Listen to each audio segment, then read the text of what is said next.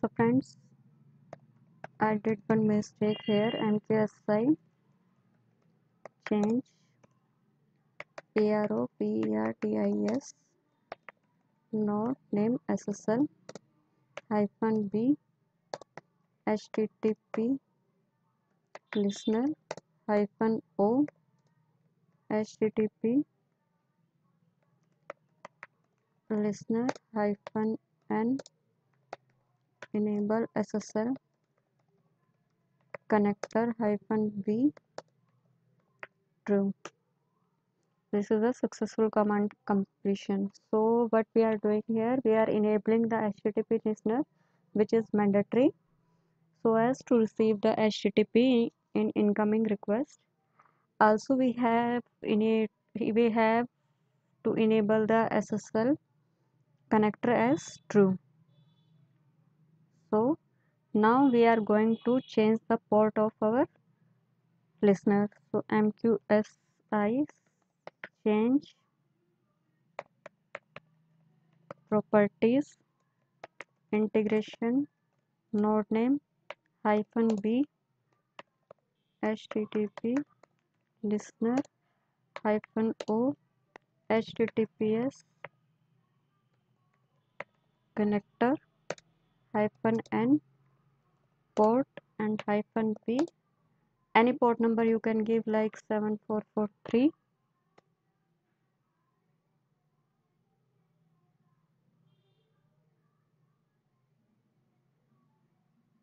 So now what mistake I did here?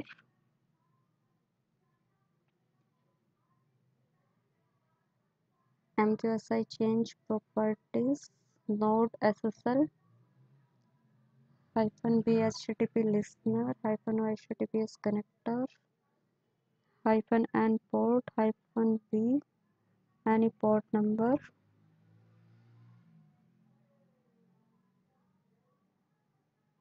I gave here the right command, I think.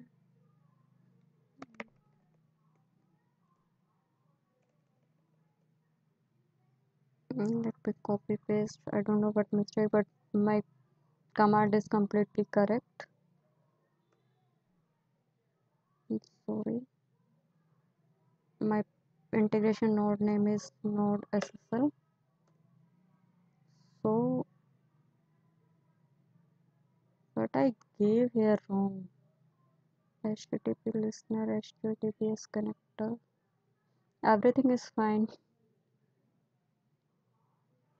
Okay, so we are changing the port to secured port number.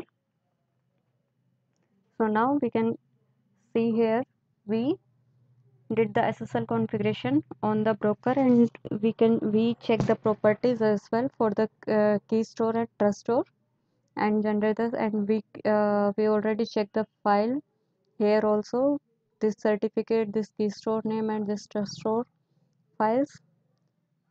So friends, hope you will enjoy my this video.